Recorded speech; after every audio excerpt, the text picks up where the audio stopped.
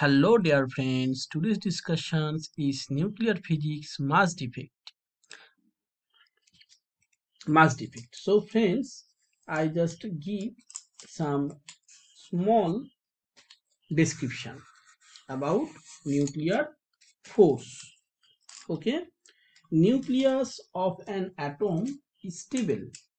The protons and neutrons are held inside the nucleus by the strong attractive force called nuclear force. Since the free protons would exert a very strong force of repulsion on each other, it is worthwhile to investigate as to how a nucleus is formed from free protons and neutrons. So, mass defect.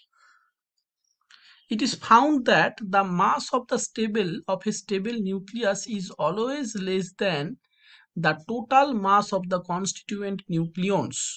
In other words, if a certain number of neutrons and protons are brought together to form a nucleus, the mass of the nucleons forming the nucleus decreases or defects. The difference between the sum of the masses of the nucleons constituting a nucleus and the rest mass of the nucleus is known as mass defect. It is denoted by del M. Let nucleus of atom is equal to X, A is mass and Z is proton.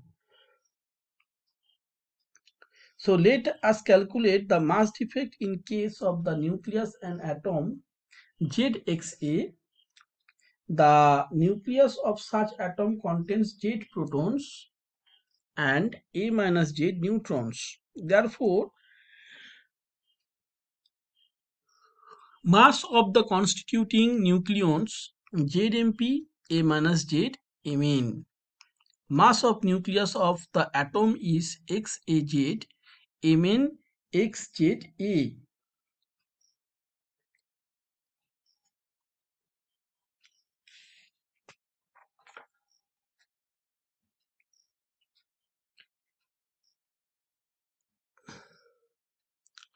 So, if Mn XZA is mass of the nucleus of the atom ZXA, then mass defect is given by del M is equal to ZMP A minus ZMN minus Mn XAZ.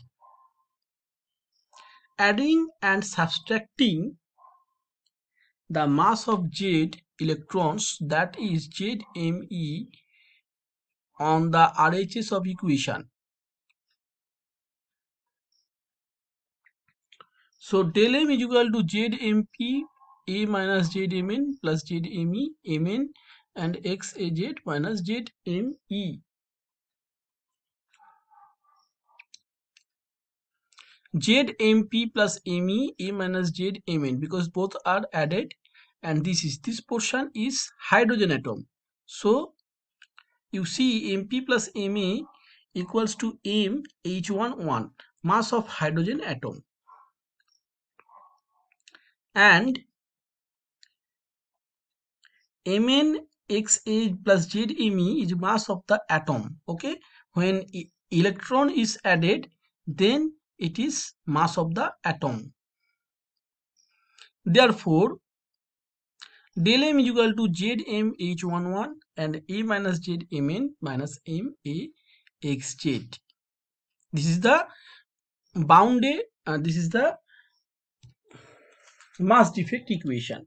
So I hope I can clear the equation of the mass defects. Thanks for watching.